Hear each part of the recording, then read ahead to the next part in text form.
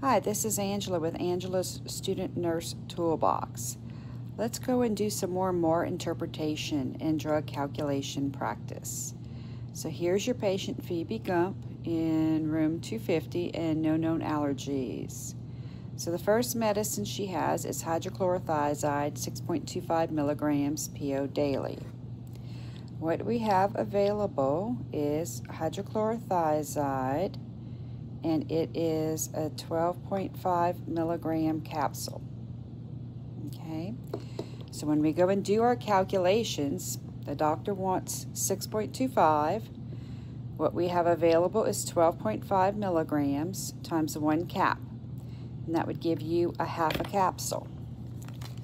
But when you go ahead and try to go give this is how your medicine comes. Okay, it's this liquid filled. It's not one where you can pour it out.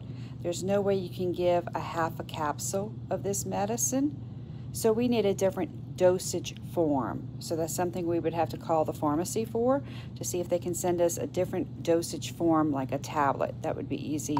A scored tablet would be best. Okay, let's look at our next one. We got another drug order. This is Joey Dore, room 254, no known allergies.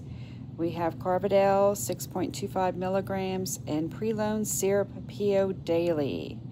Do you see what the error is so far with this MAR?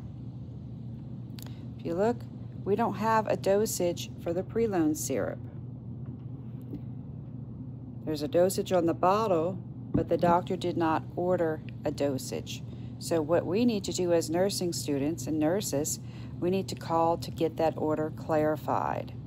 I like to show you how to learn and really analyze your MARs, because errors can be made by the doctor, by the person transcribing the orders or entering the orders, pharmacy, and the nurses. And if we give these medicines, we are ultimately responsible, because we're like the last line of defense to make sure the patient gets the correct dose. So I hope this helps. If you like, subscribe to my channel.